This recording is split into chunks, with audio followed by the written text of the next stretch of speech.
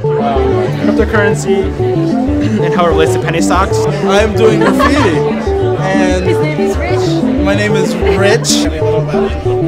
It's about Florida. Well, basically, yes. But mainly, this is just covering all of conservation in general. So basically what I did was the efficiency of torture. My project is on teenage depression and anxiety.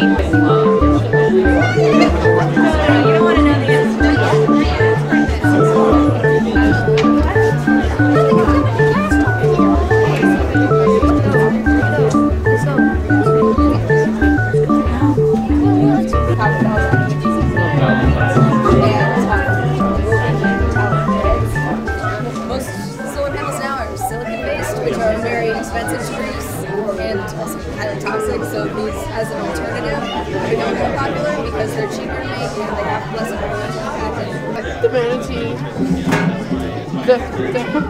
the marlin, the alligator, and the mermaid with the question mark.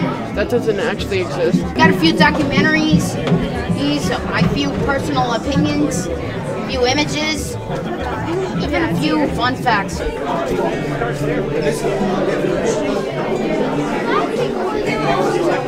The truth?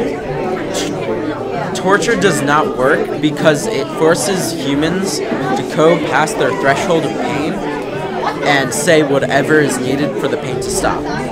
Well, I plugged everything into the motherboard, which is the thing in the bag back here, and then I put it in the tower, which is the case, and then through a little trial and error, I plugged all the wires in. These are more wires. About 13% of teens have anxiety levels high enough to be treated.